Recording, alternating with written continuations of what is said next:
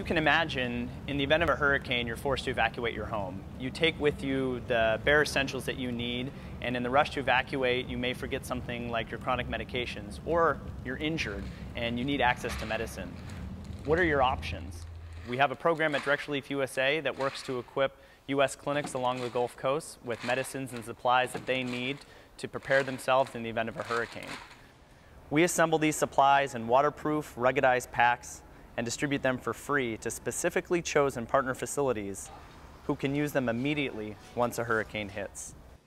Having Direct Relief International give us supplies up front has been extremely helpful. The fact that there are packs pre-placed in locations means that we can respond right away. We go into a storm period knowing that there's a stash that has medications that are going to be needed. First dose medicines, a lot of antibiotics. The ability to be able to provide for people things that are going to not only just improve their quality of life, but keep them healthy is essential. Working with Direct Relief's pharmacists and a series of clinical providers, we've identified a list of the most critical items needed for a 72-hour period.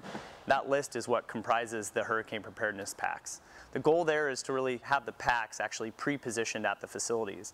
We know from our history in responding to hurricanes, it can interrupt supply chains as roads get closed or flooding occurs. If Direct Relief can provide enough medicine and medical supplies to enable those clinics to provide care for a 72-hour period, we can work with our corporate donors and identify the other types of products and the quantities that are needed to support them in the days and weeks to come after a hurricane has struck.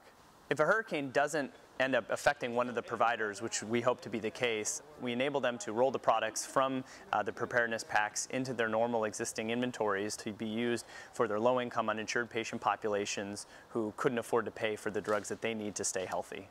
To learn more about Direct Relief's program, please go to directrelief.org. We have a lot of information on our hurricane preparedness program and other programs there. I'm Damon Tower with Direct Relief USA.